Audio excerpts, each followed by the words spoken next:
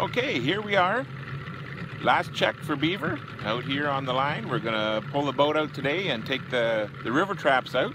Again, Paul Nicholls here from Pausabni Traders, and my special guest back with me again, my dad Greg. And so we're gonna see what we can come up with out here today, and then my stuff will be moving inland. Stay tuned. So we just creeping up the river to our first check, and it is a MB 750 that I had in one of my first sets, and you'll probably remember I did catch one in here the very first check after setting it. There's nothing in it for a couple of checks, so I let her sit. The water came down and I reset it, and as you can see here,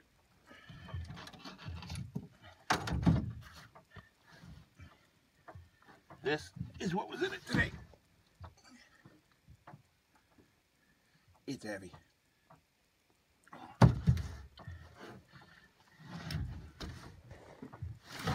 So we'll get suited up. Down the river we go.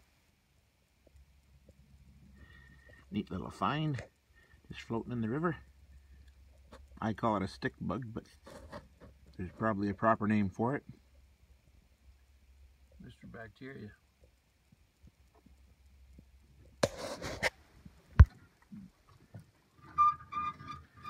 Okay, so here we are down the river and pulling another set.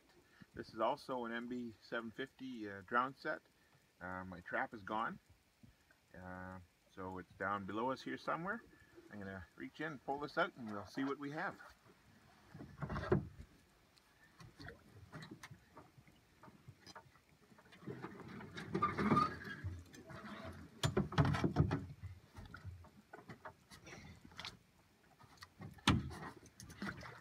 And there's a good sign.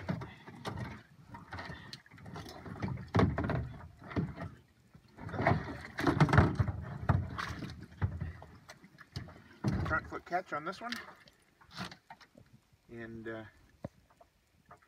trap did well. Not a big beaver, but they all count. Pull up to another set here. We only got a few more to check. Day's fading on us, but in this 330 Belial did its job again.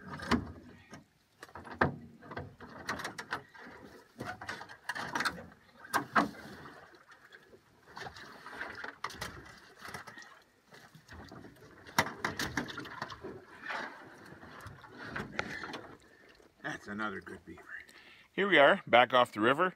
I got all the traps pulled off the river, and it was a decent little haul. Got two really good beavers. One is, I'm going to try and weigh it. I think it's a really big one. And then a large beaver and a rat today. So my helper Greg was here with me and was very helpful. It makes a huge difference when you've got an extra hand in the boat for holding it and positioning it. So hold on, we'll show you those beavers. Got a big smile on his face. And there's today's haul. Now that muskrat that you see is a big rat. Oh. If you'll see here, Greg has a hard time standing up with them beavers. They are heavy.